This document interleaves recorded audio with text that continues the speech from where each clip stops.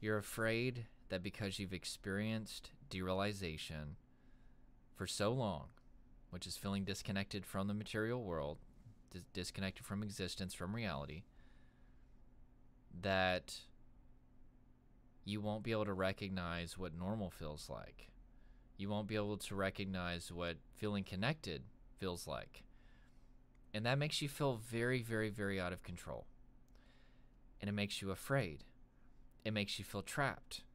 Because if I can't recognize what normal feels like, then that means my current reality, which is feeling unreality, feeling disconnection from reality, will become my new normal, which obviously is incredibly debilitating for you. So, with that being said, we need to address this fear. And I want to encourage you a lot. And I've been wanting to do this video for a while because this is one of the most common fears that people have with derealization. Now, I want to be clear, this does extend to depersonalization, feeling out of body as well. You can fear that you'll never feel connected to your physical body again because you felt so disconnected for so long. Or maybe you fear that you won't be connected to you won't be able to recognize what feeling connected to your identity feels like because you feel just so disconnected from your identity. You feel like a different person. But I want to specifically speak about derealization because that seems to be where this fear is most prevalent, specific to I don't feel connected to reality. I don't even remember what it feels like to be connected with reality. That was months or years ago. And thus, I won't even recognize whenever normalcy, connectedness hits me because I don't even know what normal is anymore because that fear debilitates people. Okay, let me start by saying everyone with prolonged derealization experiences this fear. This is a very, very, very common fear. And the reason why I want to show you how common that this is to help reduce some of your anxiety about it. Because one of the most debilitating things about some of these irrational fears that come from depersonalization or derealization are the belief that you're alone in this experience. It's one thing if a lot of people are going through what you're going through, but it's a whole nother thing if it's only you. And it's ironic that pretty much everybody that comes to me for coaching or help from me in some way, they think that they're the only person experiencing what they're experiencing. And they also think that they're the exception to the rule that you can recover. And I'm like, if every single person believes that they're the exception to recovery, and if every person believes a lot of these irrational fears, well, then maybe that shows that these are just very common irrational fears, and it doesn't mean that they're true. So by showing you that so many people experience them, I hope that that shows you that you're not alone, and that just because this fear seems real, it doesn't make it true. And you can overcome this fear. Look at me. Get out of the way, Mike. You can overcome this. All right, my friend? You're going to beat this. All right? So with that being said, I had a client today actually who asked this exact same statement. That I knew that's what they were going to say whenever they got two words into it. But what if I don't recognize normal because I felt so abnormal for so long? You know, what if I've been so disconnected from reality for so long and I've forgotten what normal feels like that I won't even recognize normal? And I smiled and I was like, well, just so you know, you're about the 5th person this week that's told me that. And this person was very encouraged to hear that. And that's why I knew I needed to do a video. So you're not alone in this. Very common fear. Number 2, what you need to know to help you not be so afraid of this is that this fear is based upon your brain's desire to adapt. Your brain is in panic mode right now. You are mentally, physically, or emotionally fatigued beyond what you've probably ever experienced. You're experiencing more stress than you've ever experienced in your life. And your brain is looking at all this and is trying to help you by preparing you to live like that forever. That's what our brain does. Whatever circumstance that we're currently experiencing, our brain will immediately start to say, well, what if it's forever? And then we'll start to visualize the current circumstance being forever as an adaptation mechanism to prepare in case that happened. But the problem is that our brain is trying to help, but it's actually hurting us in the sense of we start to believe that this temporary circumstance is going to be forever. And we start to flow with that question. Oh no, what if this is forever? What if I don't beat derealization? Oh no, what if I've been so derealized for so long that I don't even know what normal feels like? And then, everybody's saying, oh, you're going to feel normal again, but I don't even know what normal feels like anymore. So what if I can't? And you just go down that rabbit hole and you feel totally out of control. And then fear increases and then logic decreases. And then all of a sudden you're stuck in a loop where it's actually a lot of the reason why you're overwhelmed all the time. Not a lot, but at least one of the factors is this fear. Is this irrational fear that's keeping your stress levels spiked? That's one of the layers of this onion that needs to be peeled for you to start to lower your stress, lower mental, physical, and emotional fatigue. And so you need to understand that your brain is simply trying to help you. But just because your brain is trying to help you and is presenting this possibility of derealization lasting forever, and even though it seems logical that, oh no, I don't recognize normal, I wouldn't be able to recognize it if it came to me, so thus I'm incapable of recovering. It doesn't mean that that's actually going to happen. It doesn't even mean that that's logical. It's actually very illogical, as I'm going to explain in a second. And this is not just with this specific fear with derealization. This is our brain all the time. Our brain is always presenting us with these negative what-if scenarios. Oh no, what if that car pulls out in front of you? Oh no, what if you fall down those stairs? Oh no, what if this negative thing happens? Your brain is always observing the situation, your sensory environment, and also our experience as well, and is trying to help us cope just in case that current experience is forever. And we feel that and we're like, oh crap, and then we play that movie in our head of it happening forever, and it feels so real that we just assume it is real. But it's just your brain trying to protect yourself. And once you realize this, I know for me, once I understood this, my brain will tell me, oh no, what if this negative thing happens? And I'm like, wait, that's just a possibility. It doesn't mean that it's a probability. And once you start to confront your brain's desire to adapt and present you with all of these negative scenarios, it makes your life a lot better. And you can challenge your brain in the sense of, that's a possibility, but it's probably not going to happen. Sorry, brain. I'm going to visualize the best case scenario. So the third thing that you need to know, this is very, very, very, very, very important. Your ability to feel normal again isn't contingent on your ability to remember what normal feels like. Your ability to feel normal again isn't contingent on your ability to remember what normal feels like. The current belief that you have is that because you can't remember what normal feels like, that you won't recognize whenever your normal connectedness to reality happens, because let's say you're doing some sort of effective strategy, and thus because you can't recognize normal, you're literally stuck with feeling abnormal.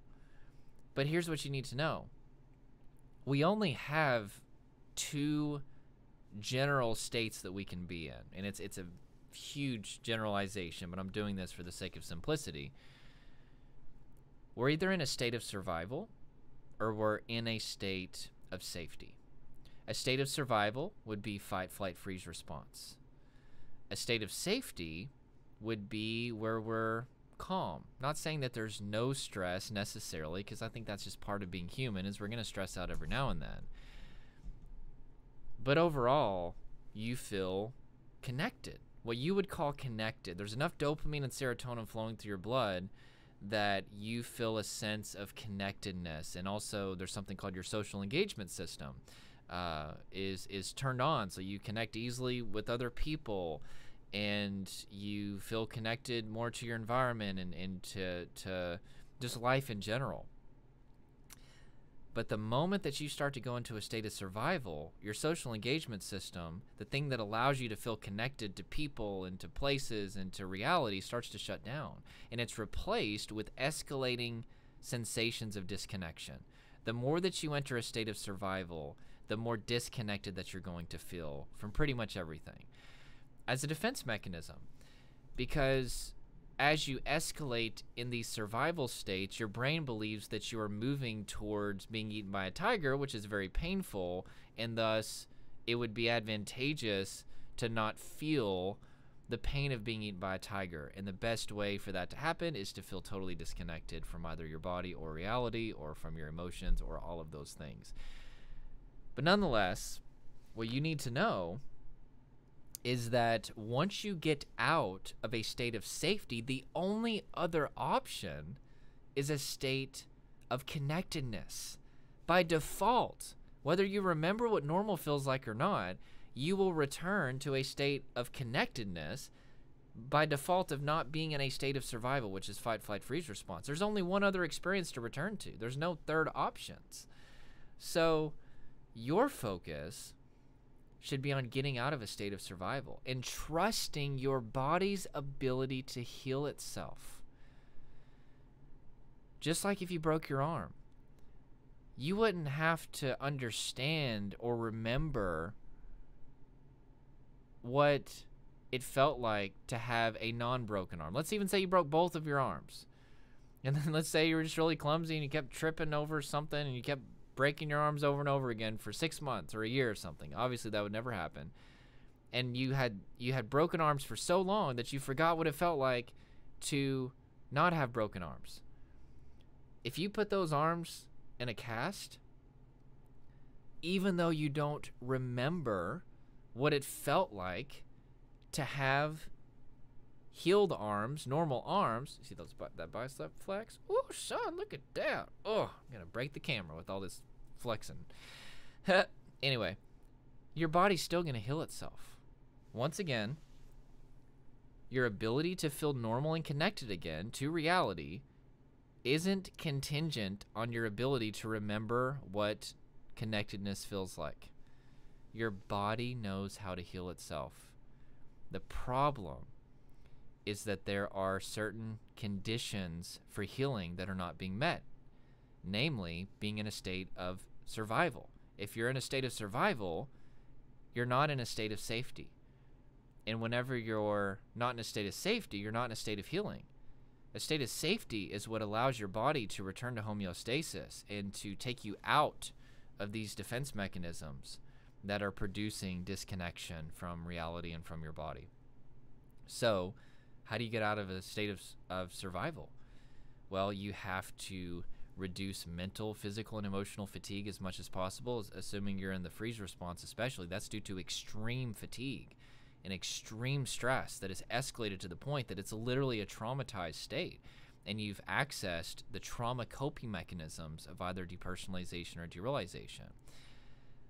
So, because you're so fatigued, it makes you more easily anxious and more easily stressed. So there's the buildup now of stress and anxiousness and fatigue to the point where your body just numbs you out. It just makes you feel just totally disconnected because, once again, your brain thinks that a tiger is eating you. So might as well make it as numb and painless as possible. So with that being said, the more that you reduce mental, physical, and emotional fatigue, the less anxious that you're going to be, the less stress that you're going to be. And there are some things you can do to directly confront anxiety and stress, of course. But a lot of the reason you're so anxious is because you're so fatigued, mentally, physically, and emotionally. And if you start to resolve the mental, physical, and emotional fatigue, you will automatically start addressing a large chunk of this stress and anxiety that is built up in your life. Because the more fatigued that you are, the more sensitive the amygdala in your brain becomes, and the more susceptible you are to becoming anxious. Because you're weaker, you don't have as much resources to make you strong to confront flowing with stress and anxiety. But with that being said, there's, I think, one more thing I wanted to talk about. Okay, this is very important. Very, very, very, very, very important. Which most people statistically have already dropped off because people only watch 30% of the video, and I don't know why that is, but it is what it is. It'll always, I think it's the attention span because of the stupid Facebook news feeds. If you have held on to the end, I want you to comment below, and I want you to tell me that I've held on to the end, because I'm going to send you a brand new Lamborghini right here. Everybody gets one of these. You get a Lambo. You get a Lambo. You get a Lambo. Ha! That was not funny. Okay. Last thing that's very important. You will know what normal feels like whenever it comes. You fear right now that you will not know what normal feels like, but you will. Because it's absolutely opposite of what you're experiencing. I have clients tell me all the time, they're like, hey, I've been experiencing depersonalization or derealization. The other day I got like a 30-second break and it was the most amazing thing ever. You'll notice it. And I told a client this today, this example that I came up with. I didn't come up with this example, but I used this example that I think is pretty good. If I walked up to you, no, not me, I want to take me out of this. If somebody walked up to you and punched you in the face, let's say like a big biker dude, like 300 pounds, leather vest, tattoos everywhere, knocked you right in the kisser. Is there any possibility that you wouldn't notice that? You're going to notice. You just got hit in the face by a biker bro or girl. And likewise, whenever you go from experiencing constant derealization or constant depersonalization and suddenly you feel connected to your body or suddenly you feel connected to reality, it is literally like it hits you in the face, in a good way in this case, because you're actually feeling connected. But I'm saying it's that impactful. You cannot miss it. I remember years ago whenever I started to change what was happening with my body and my focus and just reducing overall fatigue like I teach you guys, and I started to get like 30-minute breaks from DPDR. I was like, oh my gosh, this is amazing. I can't even believe it. It was so different than the sensations of disconnection that I was experiencing on a constant basis. There's just no way that you're going to miss it. But once again, you don't have to worry about not missing it because your body knows how to heal itself. Your body knows how to make you feel connected again if certain conditions are met, which is being in a state of safety, which is being out of extreme mental, physical, and emotional fatigue and extreme stress that is keeping you in a traumatized state. And once you're out of that state of overwhelming stress, overwhelming mental, physical, emotional fatigue, then you'll drop below a traumatized state, and then the trauma coping mechanisms will by default shut off, and then you'll start to go into a state of safety. You don't even have to be fully in a state of safety to get DPDR to shut off. You don't have to fully overcome stress. You don't have to eliminate all mental, physical, and emotional fatigue in your life. You just have to get out of the extreme states of fatigue, the extreme states of stress in order to get out of this. And yep. All right, hold on. Let's see what else I got. Yeah, last thing is I remember, I went several years, even, I had 2 years of depersonalization, realization in my life at one point in time, but I spent like 5, 6, 7, 8, 9, 10 years of my life, guys, with just generalized anxiety before I really got a handle on it. And I remember the moments of feeling normal within that time period very, very clearly because it was so different. One time, this was God, and maybe like 2010 or something, but my dad invited me to play like frisbee golf or something like that, and I had just kind of not done many sports and not gotten out that much, and I was just anxious pretty much all the time. And I remember feeling the sunlight on my skin, and I remember the feeling of just connectedness and just the fun of it, and just feeling connected to just nature. And this wasn't even a time of derealization, depersonalization, but just generally speaking, it was opposite of an anxious state. I felt just in sync with life again. I felt like I did long before the anxiety started to happen, and it felt amazing. But then after that day, of course, the anxiety came crashing back because I didn't have an intentional strategy to keep it away. But what I'm telling you is that feeling connected and feeling not anxious or feeling not depersonalized is so different than being depersonalized or derealized that there's no possible way that you're going to miss it. Even for a few seconds, you will most likely notice it. There's a chance that you wouldn't, but I'm saying eventually you'll notice. Like, what could happen, one possibility is you go like 10, 20 minutes, you're not really thinking about it, and you are feeling normal, but then whenever you look back, you're going to notice it. I'm saying eventually you will notice it. You can't not notice it. It's such a different state than the state that you're currently in. So you don't have to worry about it. And you need to be focusing your time on what you are in control of, which is getting out of a state of survival, fight, flight, freeze response, and into a state of safety. And once again, you do that by reducing mental, physical, and emotional fatigue, reducing stress as much as possible. And there are thousands of different tools out there that will help you accomplish that. Of course, you can go to my course, I said course twice, dprecovery.com. I list out several of those tools that you can use to radically reduce mental, physical, emotional fatigue, anxiety, stuff like that. Also, I've just started, well, I didn't just start it, but I just announced my inner circle. I've had about 13 people for several months now, but I decided to expand it.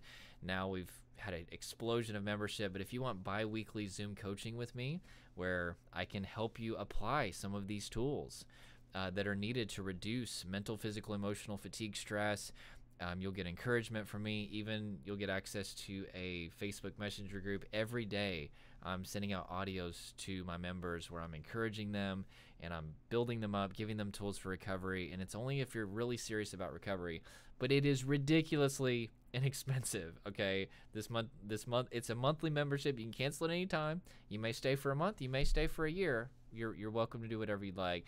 It's literally less than $1 a day.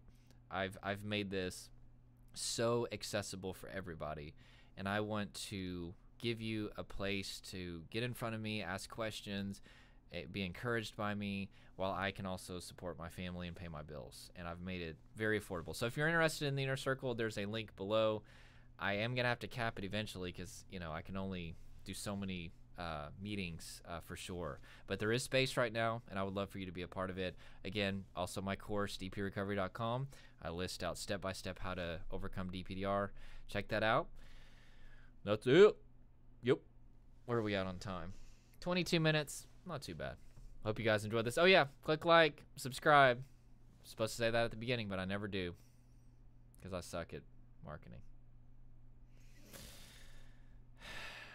Sorry. Okay. All right, you guys have a good day.